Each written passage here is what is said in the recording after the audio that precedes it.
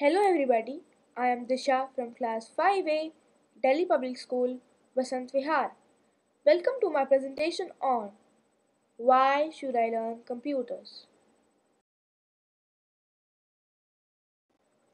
I am always interested in learning new things which are helpful to me, my family, my society and the mankind in general. I have found out that there are many great uses of computers and today's world cannot sustain itself for a moment without the use of computers. That is why I am keen to learn it. Let us see what can computers do for us and what are its potentials.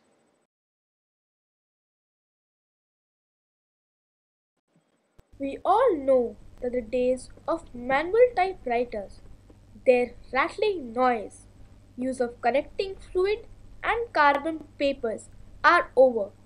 Computers have revolutionized creation of documents.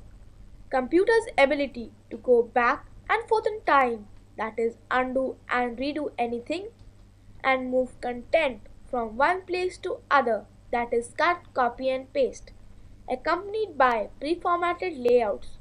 Flawless document creation has become the order of the day.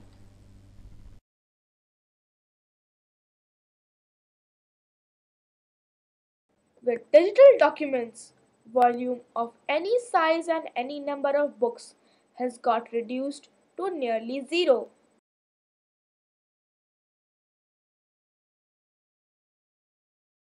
Another fascination of man is to capture a moment in his photographs or paintings. It has become easier to be a photographer or a painter. You can see your photographs then and there and manipulate it in many unbelievable ways. For painting using laptop, one can use 16 million colors, plethora of brushes and other media at any place where you wish to do so. Embedded technology based computer chips have made still and video cameras very user friendly. These chips are being used in many other handheld devices like mobile phones, PDAs, MP3 players, etc. The ability of human being to communicate using visual media has taken a giant leap by use of multimedia. Nowadays visual communication is only limited by one's own imagination. We all know the creation of dinosaurs in the movie Jurassic Park and innumerable computer animations which entertain us. 2D, 3D animations, and virtual reality have contributed immensely to entertainment and communication. It has also reduced the price of production of heavy and mega structures as well as mini structures like in nanotechnology. Using nanotechnology, we make molecular motors made up of molecules to open blocked heart arteries. Of course, this presentation is also an example of computer-based communications.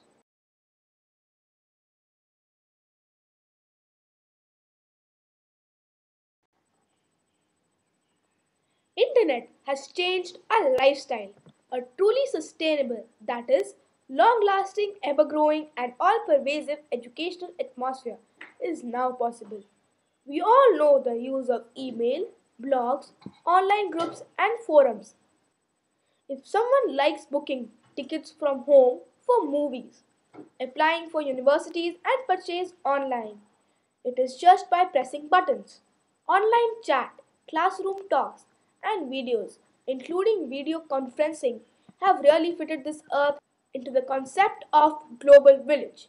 If this is to empower ourselves with knowledge, use of computers has made us able to fight our enemies from a distance with deadly accuracy, fearsome firepower, and minimum collateral damages.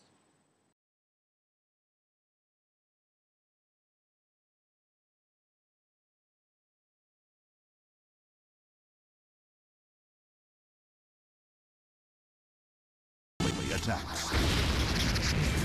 US missile acknowledged by the pilot yell. Stand by.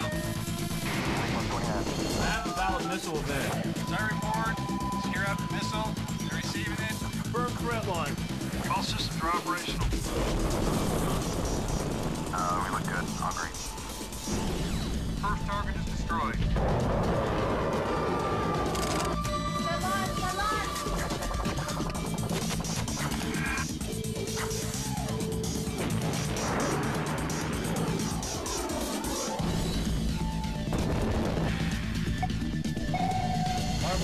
Fireball, track number 80013. Come to fleet, this is Lake Erie, killing track 80013, over. This is 3rd Fleet, roger. All stations, Captain. This is green, batteries removed.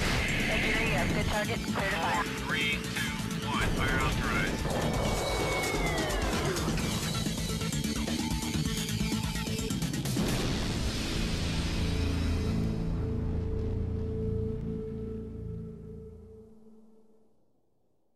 The massive communications network connecting all ballistic missile defense sites is of unprecedented global proportions.